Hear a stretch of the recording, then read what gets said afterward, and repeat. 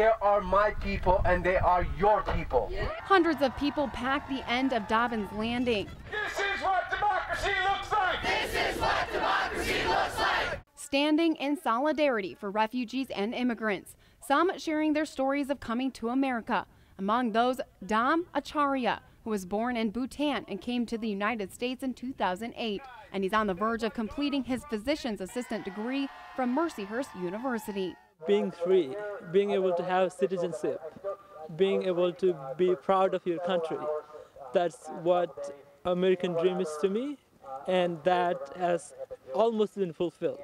People from all over the region coming to the protest. No hate, no fear, refugees are welcome here. Showing their support for the large refugee population this area houses, but also for refugees everywhere.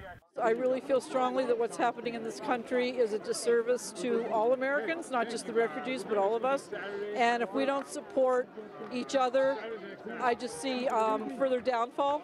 Organizers saying Erie joins the movement that's happening across the country. We aren't in isolation, and I think that one thing that's happening in this town is people are starting to see we're part of a country and a world that wants to include Erie. To see so many people here showing solidarity and showing love in this frigid, cold air is really humbling.